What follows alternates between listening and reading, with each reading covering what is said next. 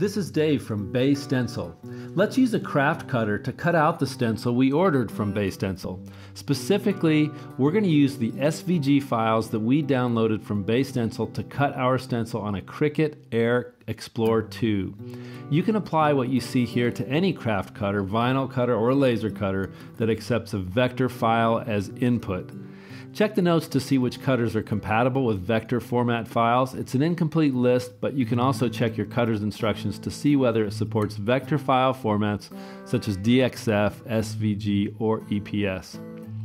The first thing I do is to decide which material I'm going to use for a stencil. Cardstock and Mylar work well. I use cardstock if I think I'll just use the stencil fewer than maybe 10 times and throw it away. For cardstock, I like to use 400 GSM or 120 pound cover. If I think I'll use the stencil again, or if the cardstock is tearing on the cutter, I'll use Mylar instead. You can also clean and reuse Mylar indefinitely. Mylar will stick around for generations, so keep that in mind when making your choice. For Mylar, I like 7mm Mylar. If you can't find 7mm Mylar, then 5mm or 10mm Mylar works pretty well. With your material in hand, you need to decide which layers you need to cut. As we saw before, a 3-color stencil may be composed of the background color plus 2 painted colors, so if you downloaded 3 cut files, you probably only need to cut 2 of them. Take, for example, this image of a famous photographer. We'll reproduce it on a white background, so you just need to cut the mid-tone layer and the dark layer.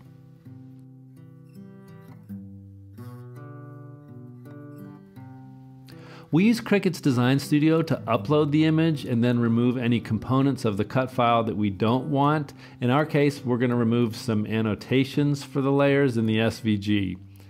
Different cutter software treats vector files differently. Here is how Cricut Design Studio shows the DXF file, for example. Notice that there's a big solid box that is part of the image. I don't know why, but I'll have to delete this before I cut. Because these are vector files, we can make them as big or as small as we want. You're just limited by how thin your cutter can cut and how strong your material is. I've scaled these files down to about 5 inches by 5 inches with great success, and I've also made them 6 feet tall. It's important that you cut all the layers at the same scale. In other words, you don't want to scale one of the layers up and not scale the other one up by exactly the same amount. Trust me, you do not want to eyeball this one.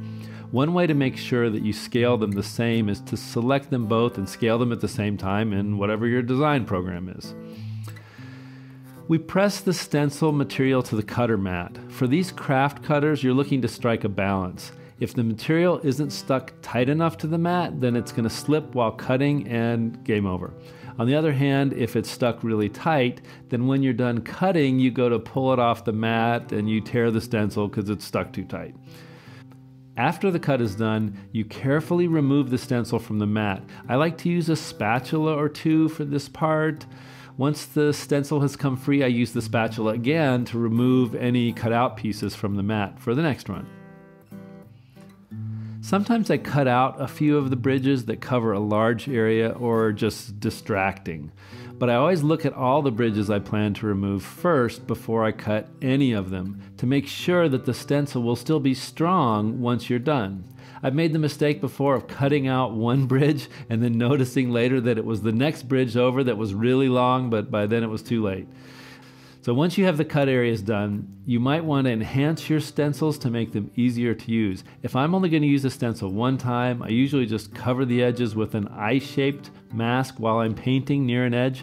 But if I know that I'll use a stencil over and over, sometimes I build the extra masking onto the stencil itself. Okay, this should work.